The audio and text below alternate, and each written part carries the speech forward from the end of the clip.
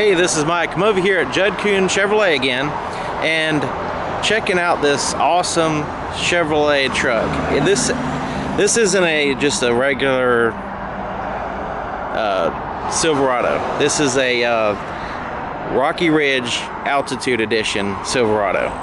And so as you can probably see, it's a little bit higher up, and it looks just a little bit more awesome than the average Silverado you see on the road. Now, I called Rocky Ridge in Georgia and I talked to Keith, and he kind of explained that this vehicle is covered still with the factory warranty through Chevrolet, and everything on here is basically customized wheels, custom 6-inch lift, and they just kind of make the truck more awesome, I guess you could say. And so here in the front, we've got the big Chevrolet grille and the fog lights, but you also have this LED light bar here that really, I've seen a couple of them at night and they are blindingly bright. So you know, I guess this really adds a lot of night vision. Just got to be careful, I guess, with other drivers, because it is very blinding. And you got your Rocky Ridge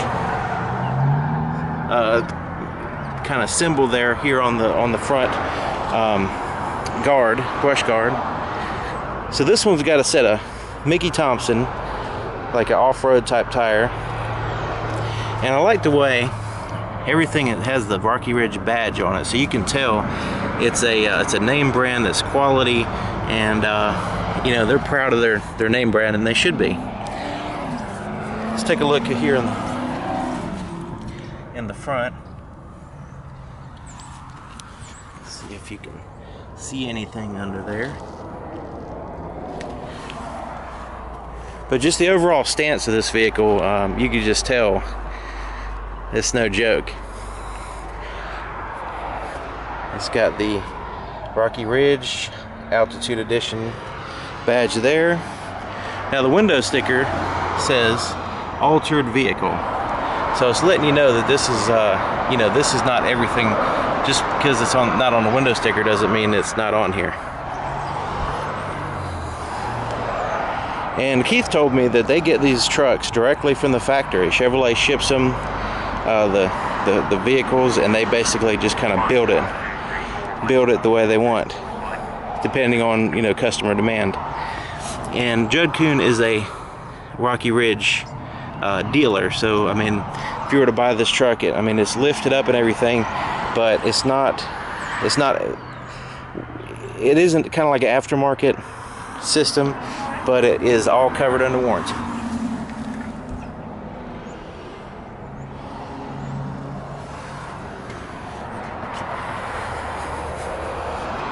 You got your lift, I mean your step there on the corners of the tailgate, which is pretty cool. And it says Flowmaster here on the exhaust. You got your towing package. You've got your plugs for your trailer. And here's the backup camera. Now, this tailgate is like really easy to lift up and close. I mean, as you can see, I kind of released it and then kind of let go, and it just kind of slowly comes down. And then going back up is just really easy to lift up. And it is a heavy duty tailgate. It's assisted. I have some kind of spring system in order to you know, keep you from, you know, getting a hernia trying to lift up the tailgate. Now this one has the plastic bed liner, and I'm curious that a truck like this, is it better to have a plastic over the spray, like a spray-in type bed liner, or is this just kind of giving the customer the choice if they want to take out the plastic and put in a spray-in? Because once you spray it, then it's kind of a done deal. But I'm just kind of curious as to if this is a better option, and that's why Rocky Ridge chose the plastic bed liner. Maybe you can chime in on that if you know. I always thought that the spray-in was the better option. Z71 off-road badge there. Rocky Ridge.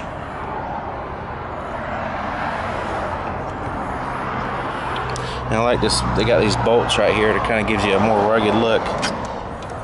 There's the fuel cap. Definitely need the side step on this one. Now let's check out this back seat. Here's the inside of the back door. You got pockets everywhere, even a bottle holder there. And you got a slush mat, kind of small one there. Proof-rated leather seats here in the back. This goes down. You got a cup holder. It's more of a cup holder, I guess, than an armrest. I guess you could rest your arm there. One-piece glass in the back. This lifts up, and you got a. I guess you can use this for a storage. It's kind of open though, so I guess if you were to put something there, it might come out. But I guess one feature would be lifting up the seats. You can actually, use this as a cargo area, so you don't want to put stuff in the back of the truck. You get in a box or something, it's raining. You can put it here behind, lift these seats up and put it in here.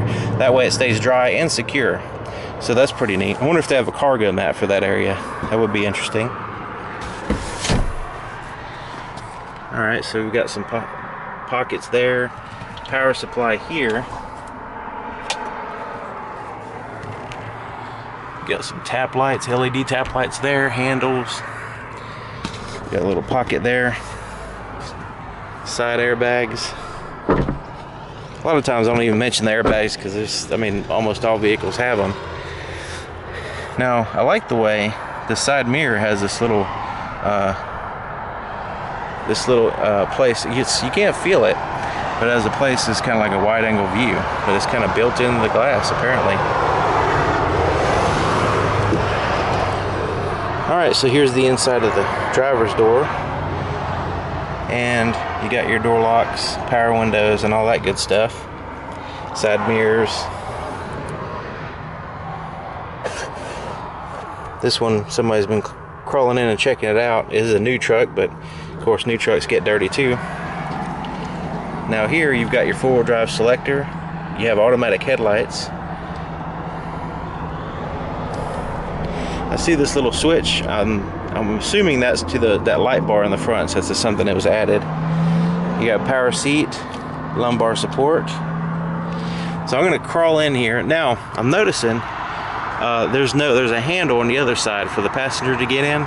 There's no handle on this side, so I'm assuming you would have to use the steering wheel to get in. So I guess the steering wheel is robust enough to be grabbing a hold of and climbing in every time.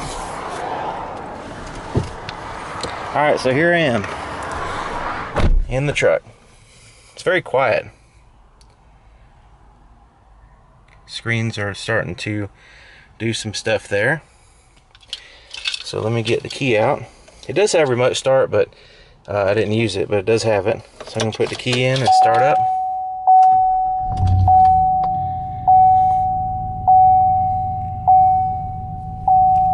It does have a leather wrap steering wheel with some stitching here. You have your cruise control on this side. This vehicle is in demonstration mode, connected by OnStar's high-speed 4G connection. Press the blue OnStar button to learn more. And if I push the OnStar button, it's going to connect me to an operator, so I don't really want to talk to an operator right now. But there's some buttons on the back of the steering wheel that I'm feeling, and it's kind of gets me to my presets here on the radio. Let's see what the back they do here. This is a volume, so you got a volume on that side. So it's sort of like the Ram trucks. You can turn the volume up and down. And so these buttons here, kind of the arrows, correspond to this menu system. Got your tire pressure and fuel economy, speed, trips, fuel range, oil life, tire pressure, and all that stuff. Alright, so let me go back to speed. Gauges, has lots of gauges, so you can kind of tell what's going on. Windshield wipers, there's your shifter. There's a column shifter. It does have a tow and haul button there, and you can change the gears with this button here, so you can select the gear, the exact gear you want while you're driving if you need to. especially useful for going down a steep grade. You can downshift to keep from using your brakes so much. It does have heated seats here in the front. There's the controls for that. Now this is a touchscreen radio, or touchscreen computer system, I guess you can say. And there's your icons. So I'm going to hit navigation and see what the navigation screen looks like. It's pretty good, and it has very good lettering. The lettering is a little bit oversized, so you can read it pretty good.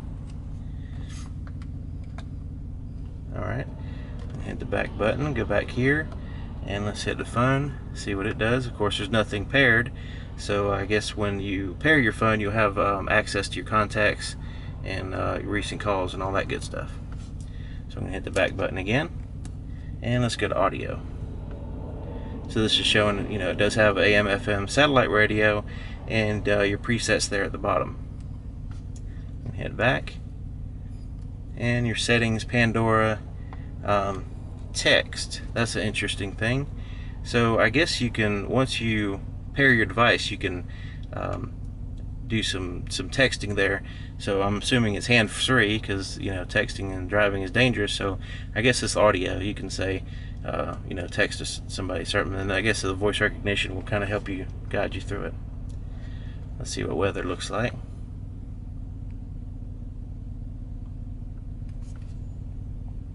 Okay, I guess it's a little bit delayed. Alright, so it showed me where I'm at on the map, and with the oversized truck icon there, and then you've got the you know, your forecast there, which is pretty cool. And then I guess you can get a 36-hour, then you can get a daily. It's pretty neat. So that's a pretty neat system, and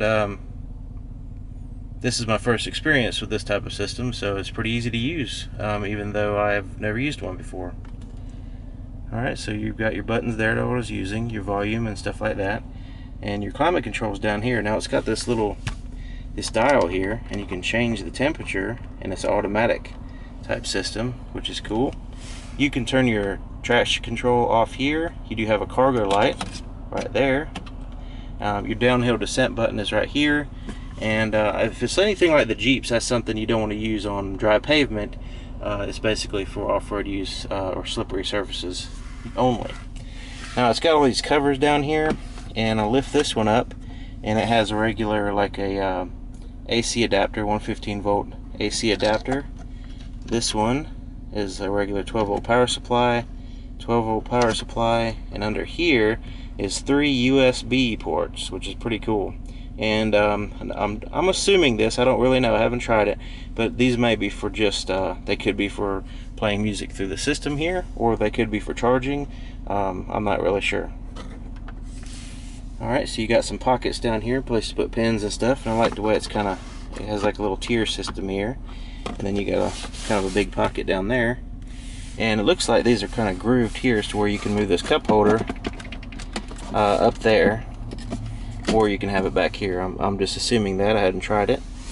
Now on the side of the console, we've got a nice big long, like a paper holder, so you can put like a file folder or some papers or mail or whatever in the side of the console, which is really handy because when you get in the truck or you get in your vehicle and you got a wad of papers or mail or something in your hand, you just kind of need a place to put it, and it's secure there and it's out of the way. I like that. So here's your armrest, center console, looks like a good place to put a cell phone there.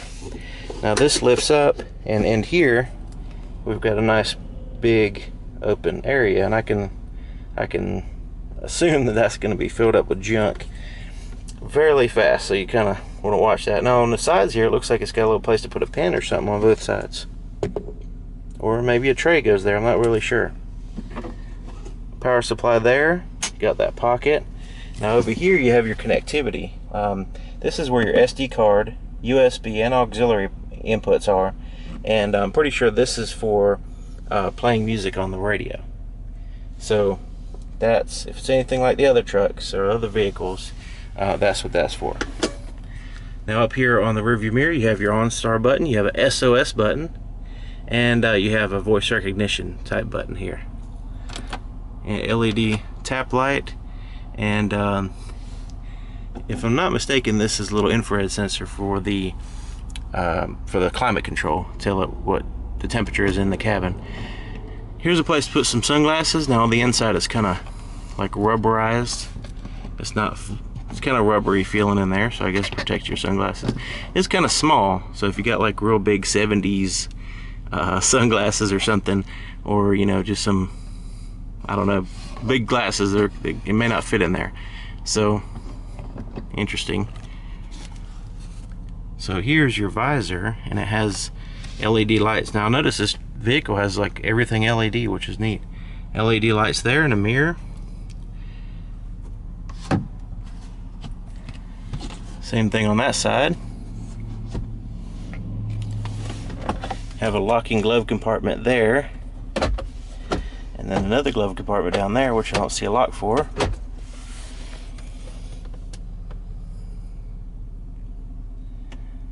Alright, let's try to look under the hood. It's like the truck's really tall, so I'm going to try to hold the camera up so you can see. Now before I do that, let me go ahead and put it in reverse so we can see what the back camera looks like.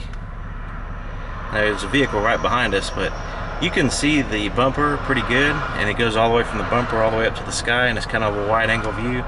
So that's pretty good. Very handy. Backing up, hooking up to a trailer, backing up in general. Now on the sides here, I notice there's a little bit of a blind spot on the very edge of the bumper. So if you're doing a real sharp turn, you want to check your side mirrors for sure, and then you want to do that anyway when you're backing up. But you know, I can tell that it's a little bit cut off there. All right.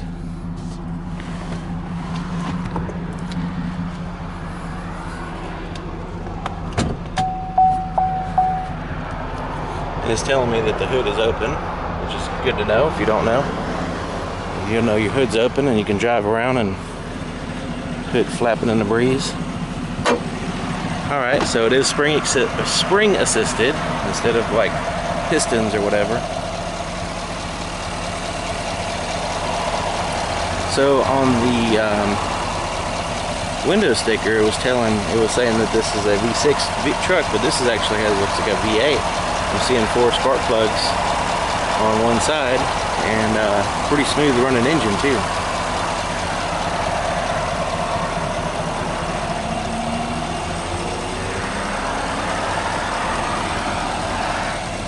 Very quiet. Let's check out the exhaust sound with the Flowmasters.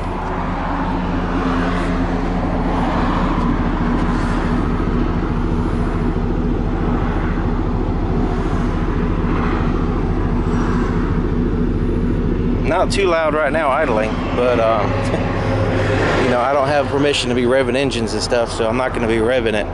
But anyway, if you have any questions, you know, I'm just now learning about the Rocky Ridge trucks and what they do, and so I'm sure that there's some stuff that I missed out on or got wrong. So if you can, you know, correct me in the comments there, and you know, we can learn this stuff together. So really appreciate you watching the video, and if you can like the video, subscribe, share it with a friend, I'd really appreciate it, and I'll see you next time.